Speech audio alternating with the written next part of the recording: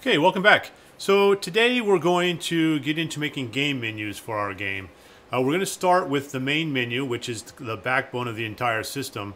And it's important to note here that the main menu is also, it's a separate level. So your game will start off in the main menu level, and then it'll call in the game playing level, which we've already created following along in my demonstration game here.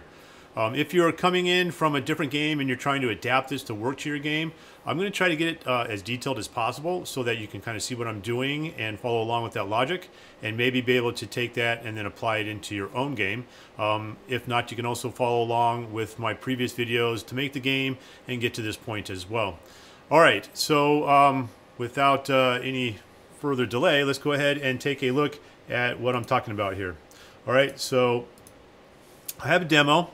This is the game that we've been working on, and I have already created the menu system. And you can see here, it's on the main menu. If I hit play, it will bring up the title screen and our options to be able to quit, start, our options to be able to change settings in the game, and also the credits for the game. And all of these work. They have all the different additional screens, I guess, off of these, and you can kind of play around with the different settings and be able to make it work. And then go back. We also have a start. Also incorporated in this menu the ability to adjust the difficulty level of the game. And for this game, it's nothing more than just adding additional spiders to each level, or each wave rather, so that each wave gets progressively harder faster. So I'm going to go ahead and just jump in here to the easy one again, and as you can see, run around, shoot. If I hit the P key, it brings up the pause button, and then I have again the options to go in, change the volume level. We can quit, we can resume, and for whatever reason credits are in here again, but it seemed like a good idea at the time. So anyway, yeah, we'll go ahead and quit from here.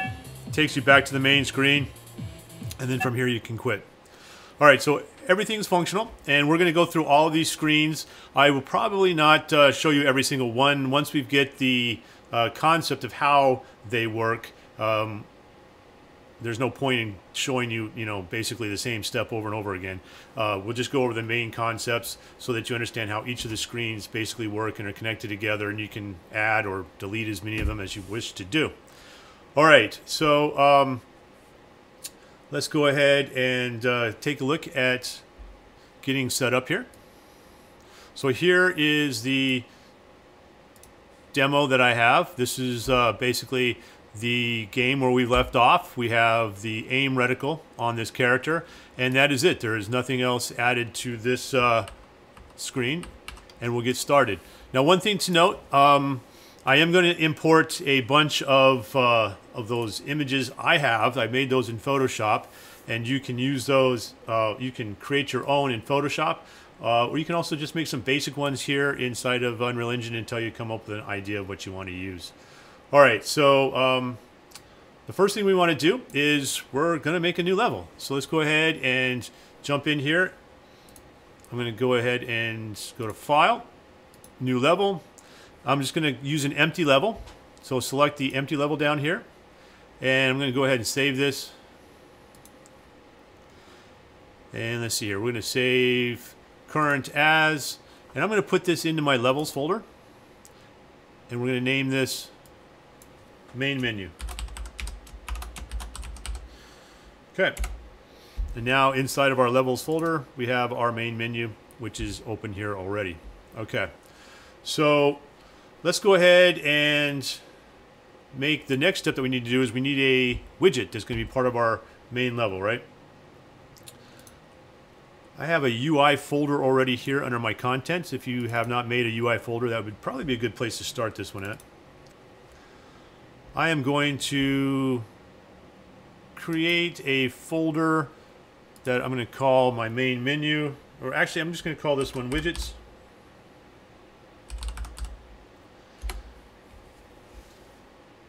Okay, and inside that folder, I'm going to right click And I'm going to go here to my user interface, and I'm going to create a widget blueprint, and I'm going to call this W underscore main menu.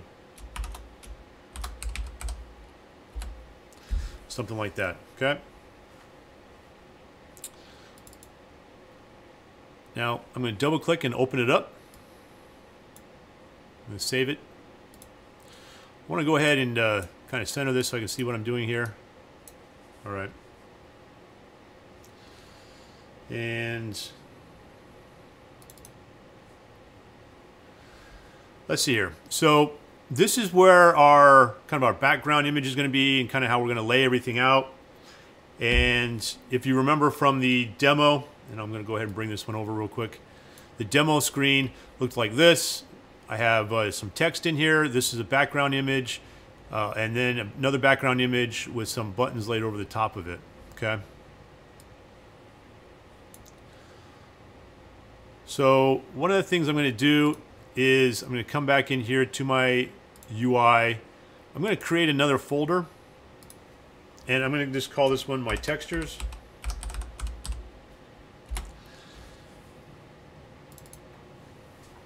And I'm going to go to my textures folder that I have created all of these different images in, and I'm just going to click and drag and drop them all into this one right here.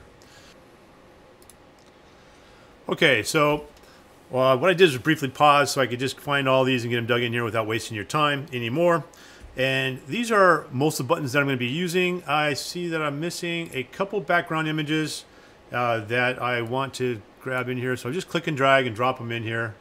And all right, so with those in there, we're going to jump back over here to my main menu button, and one of the first things I want to do is I want to create that background that's going to be here. Okay, so over here on the left hand side in our palette, we have a bunch of different choices for our widgets. Now, we've gone over this before when we made the HUD for our character, and what we want to do is we want to use an image one.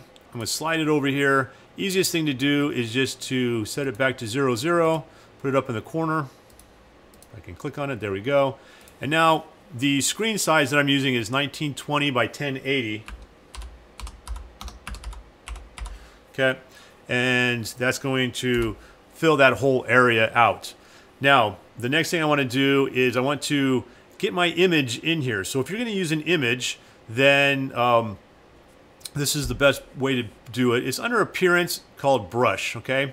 And right here is where we see our image. I'm going to go back to my main menu.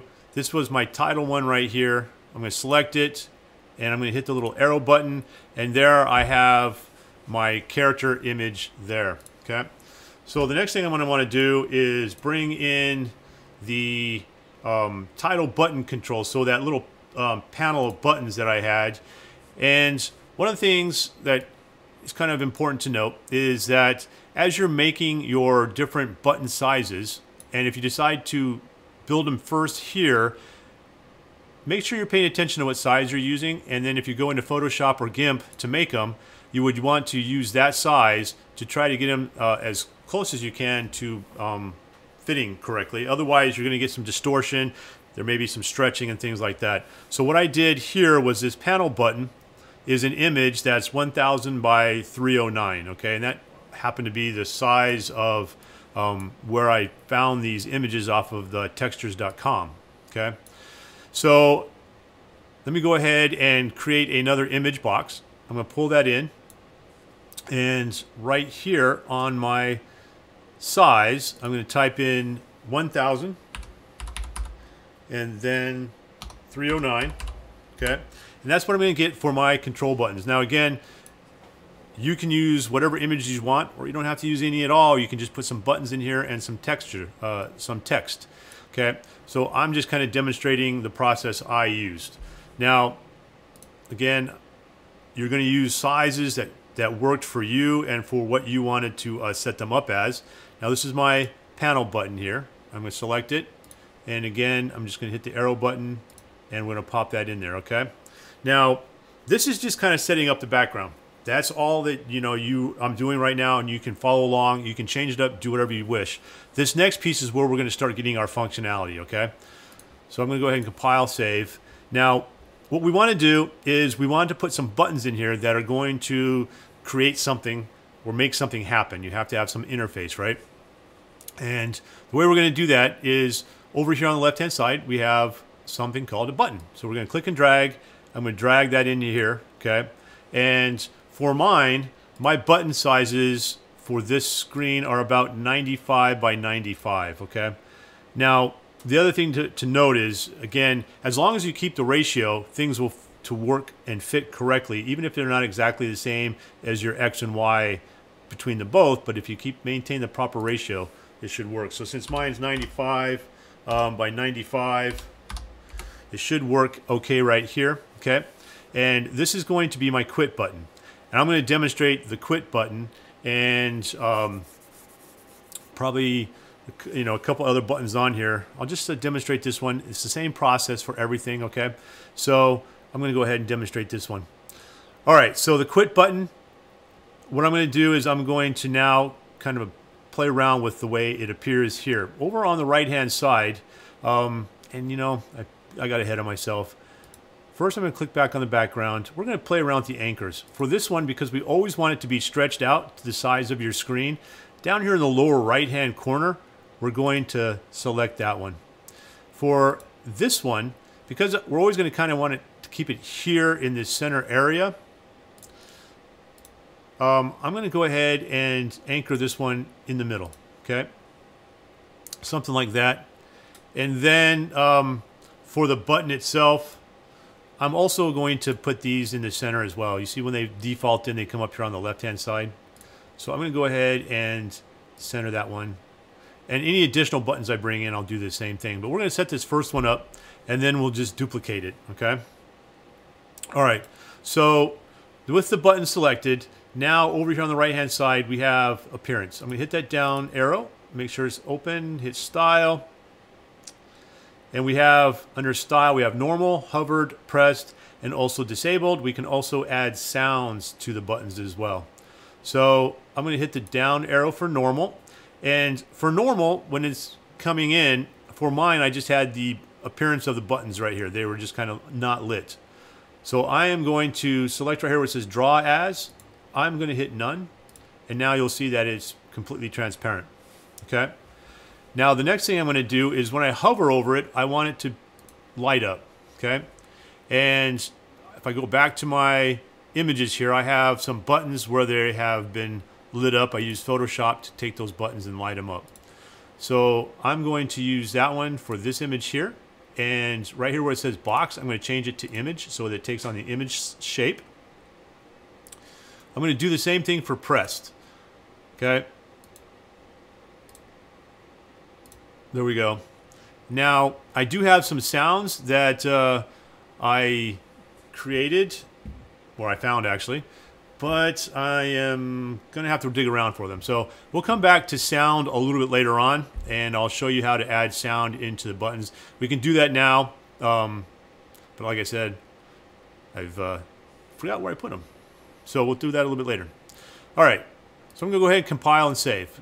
The next thing I want to do is, now that I have this button in here and all of these different names, let's go ahead and actually name them. I'm going to select the background image, and we're going to call this background. Okay. There we go. Background image. Okay. And then image number 1, I'm going to call this my panel buttons.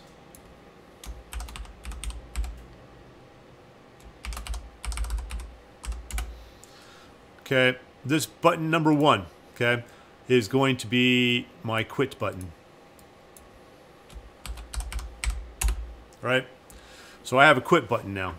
Now, with it selected, I'm going to hit Control W, and I'm going to duplicate that button. It's going to pop in right here by my center point. I'm going to drag it down here, get it in the general area, and I'm going to change it from quit to my start button.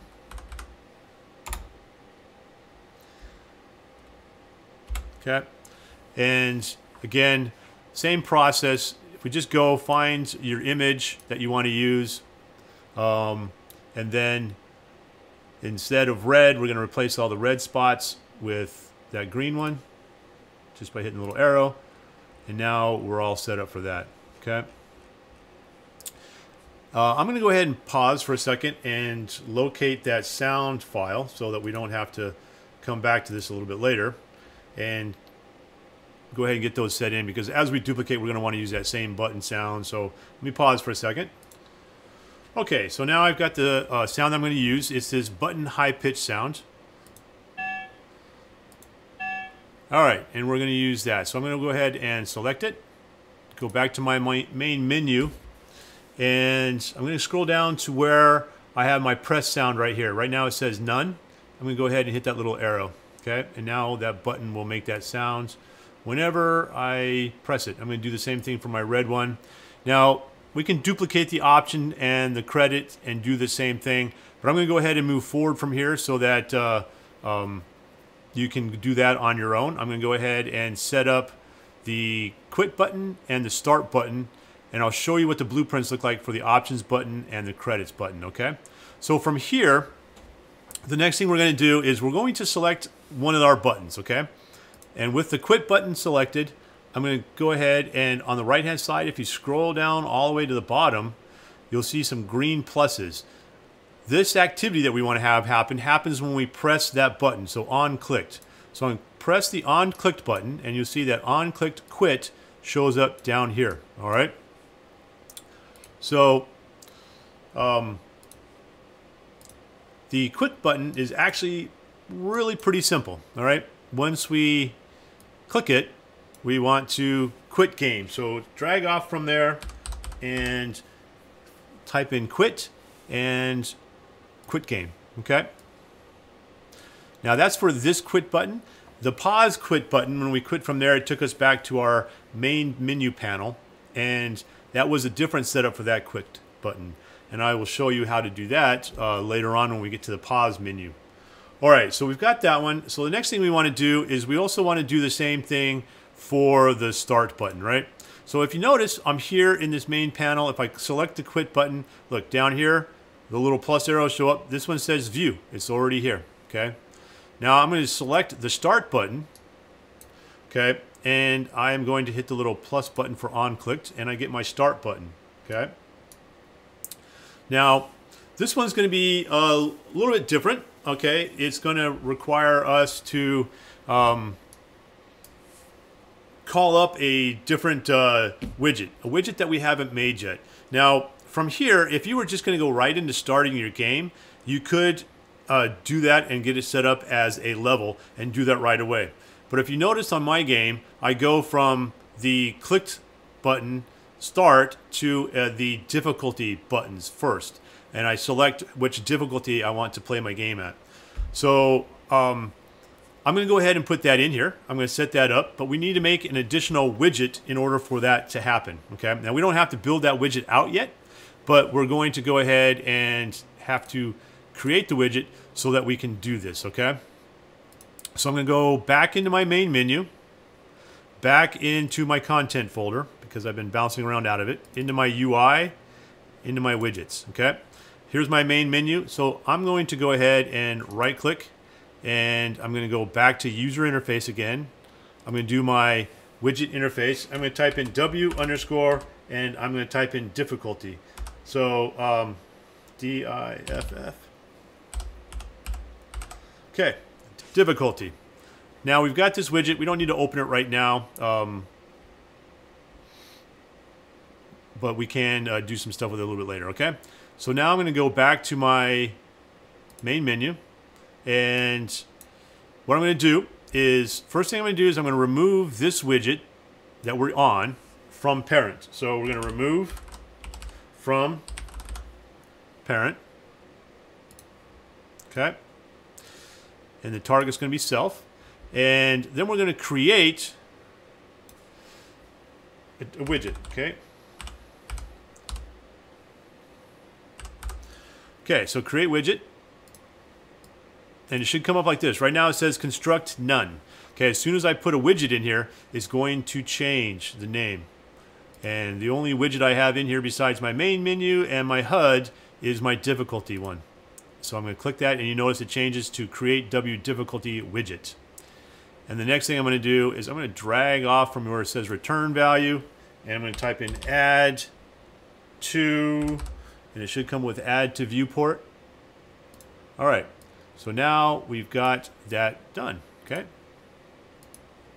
All right, so go back to our main menu. Oh, sorry, main menu here. And we're going to go back into our designer, okay? Now, you need to make the additional buttons, okay? We need to have an options button and a credits button, okay? And what those look like, and I'll go ahead and bring them up to one that's already done, okay? Here's the start button. Here's the quit button. On-clicked credits, okay? And then we're going to remove from parent. And we need to make the credits widget. And then you're going to add it to viewport just the same as we did with the start button. And then for the options one, you're going to make an options widget if you're going to use options. Now these are only if you're going to create these type of buttons, if you want to create credits, okay? And you want to create options where you can go in and adjust things like sound, okay? I will show you how to do all of that as we move forward through this lesson. But this is the start of our main menu. Okay, so now if I press play, what's going to happen is you see my character here. I have this HUD show up and all kinds of things happening that we don't really want, and we don't even see our widget right now, okay? So what we need to do is stop this for one, and that's because we're going to need to kind of set up a different game mode over here in our world settings. So if you don't have your world settings open, go to your Windows, go over here to world settings and open up your world settings. And then we're going to need to create a game mode. So we're going to go into our blueprints, okay? And in my game mode, I'm going to right click and I'm going to create a blueprint class, and this is going to be a game mode. So game mode base, okay? And I'm going to call this BP, and I'm going to call this main menu and underscore GM for game mode, just so I know what it is. Okay, now we're not going to do much with it. If I just double click on it and open it, you can see that it's just a basic plain old game mode here. We are going to make a player controller, and we are going to change this from here. So we're going to have to do a couple things on this. So go ahead and create this, open it up, but only because we're going to change these two stats here. All right, so next thing I need to do, and really inside this new BP controller we're going to make, so we're going to go back in here, and I'm going to put that down in here since this controller isn't really going to go to a player. But it's just going to kind of give me an empty to control some of the things that are going to happen over here in our world settings, okay? So, again, I'm going to just type into that, click select blueprints, go to player controller, and we're just going to call this BP player controller, okay? And now I've got that. We're not going to, again, this isn't going to, if I double click on it, go to event graph, we're not really going to do much of anything in here, okay? These are just empties that are going to allow us to direct other programs at them and kind of manipulate the way that our main menu is going to look. So I'm going to, again, pop back over here to your BP main menu GM. You can close that BP player controller. And for this, for the player controller class, I'm going to hit the down arrow and select my BP player controller. And then over here on the default player pawn class, we want to select none. We don't want to have a player pop in there. We're not going to control it. We're not going to let the player move around. Okay, we're going to go ahead and compile it and save it. Okay, and then go back to our main menu, and for our game mode override, we're going to pick our BP main menu GM. Okay, and then for our default player class, you see it says none in our HUD, and then for our player controller class, it should have that BP player controller class in there. So now if I hit play, nothing should happen. Okay. All right. So I'm going to hit escape and get out of that. Okay, so one other thing we're going to do now is we're also going to need to create a game instance, and we're going to use that a little bit later on, but we're going to do it now because we also need to go into our edit, project settings, okay, and then our maps and modes, and we're going to make some adjustments in here, okay. So the first thing we're going to do is we're going to put in BP game mode up here. We're going to put our default class as none. We have our HUD in there from before. And we're going to change our level here to be our main level, our main menu level. Okay. And then down here where it says game instance class, this is the next thing we're going to change. So for the moment, I'm just going to move this and park it. And I'm going to go back into my main menu tab, down here in my content, and I'm going to go ahead and put this in my blueprints, okay, and in my game mode.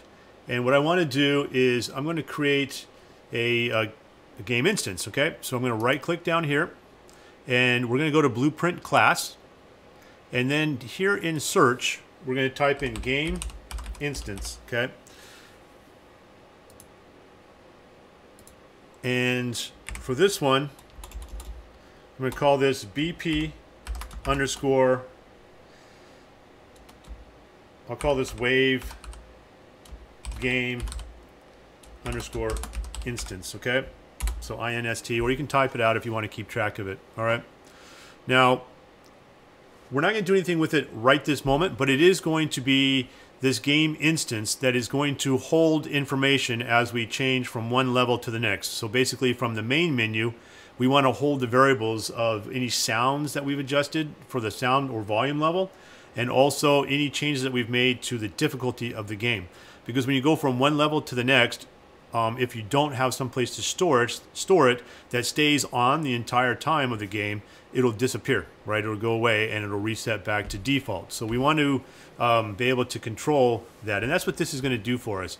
And then we're going to go back to our project settings, hit this down arrow, and we're going to find our BP wave game instance. All right, and that's going to be everything we need for that. And we can go ahead and close that for now. And the next thing we need to do is we need to go ahead and make it so that the widget will actually work. Right now, if I hit play, all I get is this kind of a black screen. I can click from my mouse control, which we also need to fix as well. So I'm going to go ahead and hit stop, and we're going to jump into our level blueprints. Okay, so right up here along the top for our blueprints, I'm going to hit the down arrow, open level blueprints. All right, and now what we're going to do is we're going to use the event begin play. Okay, and in order to get that widget to pop in when we first start, we need to create a widget. Okay, so we're going to go ahead, just like we did before, drag off of there, and we're going to create widget. Okay, and just like before, construction none until we hit the down arrow, and we want our main menu. Okay, we're going to start with that one, and we're going to add it to our viewport. So I'm going to drag off of here. Okay, and we're going to add to viewport. All right. Okay. And that should get us started. So we're going to compile this and save it.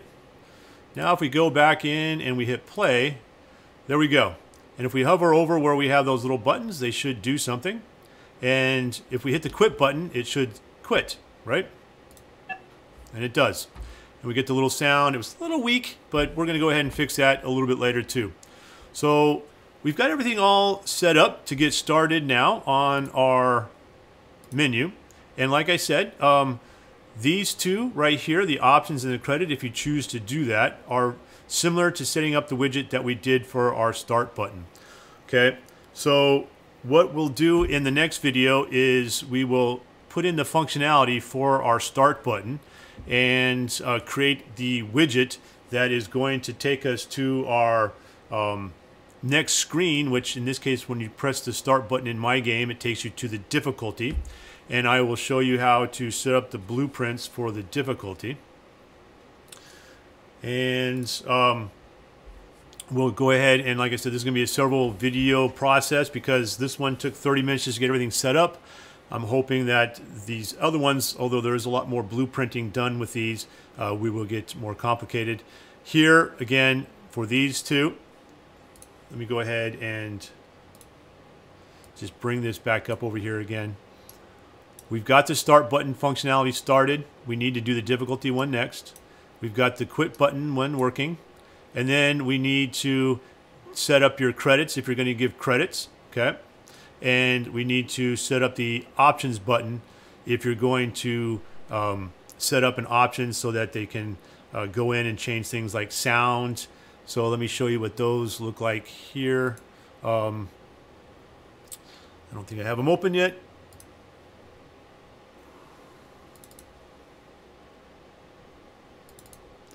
Okay, so our options button, this is options with the sliders. We'll get into setting these up. And pressing the wrong buttons down there. And then the other one, things like the, I also have set up some pause button ones. So things like credits, if you want to do credits, okay, setting up a button for this as well. So we'll get the back button in there and get all of that working. Okay, but for now, go ahead and finish getting your main menu functions in. And I've lost where I was. Here we go. Getting these in, getting those widgets set up, and you can start creating your own widgets. The next one will go on and we'll add some additional functionality. Okay, so that's it for now. Basically, we'll get picked up on some of the other ones as I get these videos done. It's going to take me probably the next week or two to finish all of these, maybe a little longer. And just keep checking back. If you have any questions, you can put them down in the comments section. And if you liked what you saw, please like my video. And again, if you want to catch any of my other videos here on my YouTube channel, putting on the Fritz 3D visualization, please do so. And I look forward to seeing you in the future.